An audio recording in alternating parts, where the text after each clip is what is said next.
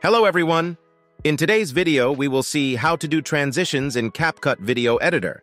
So let's get into it. Open Capcut on your PC. If you have not installed it yet, you can download it from the official website. Open an existing project if you have one ready, or click on Create Project to begin.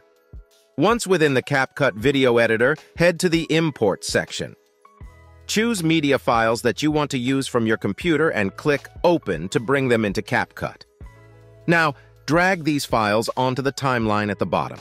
Make sure they fit the length you want. Once you've selected the length, set their position on the timeline correctly. Let's have preview of these video before adding transitions.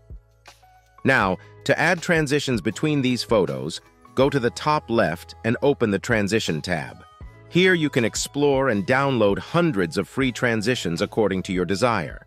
If you are using an older version, you can explore the left sidebar to find the transition. Or, in the latest version, simply search for the transition that you are looking for. Once you find that transition, drag it onto the timeline over the media files.